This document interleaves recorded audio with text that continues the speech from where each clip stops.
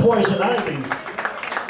I'm telling you, y'all haven't, you don't know how much I appreciate y'all being here, supporting the Truman High School.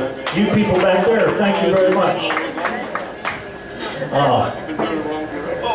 Commander John's got a birthday. He's celebrating his 27th birthday today. 27 years old. Now, I've been up since 6 o'clock this morning. I woke up with the gout. Come to church with the gout. Then I had to go to the VA hospital and get a shot. And now I'm back.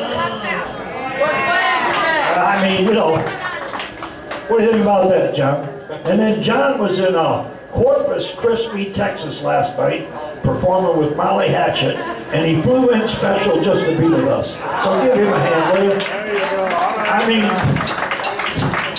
all the way from Corpus Christi back to Michigan.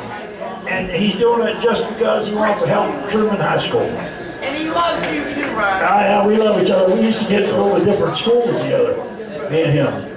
I got pictures of him when I looked young. His mother and my mother were both mothers. Yeah, your dad, my dad, but no, we can't say that. What do you got for me, sir? What year was that? That was a long time ago, right after we got out of prison.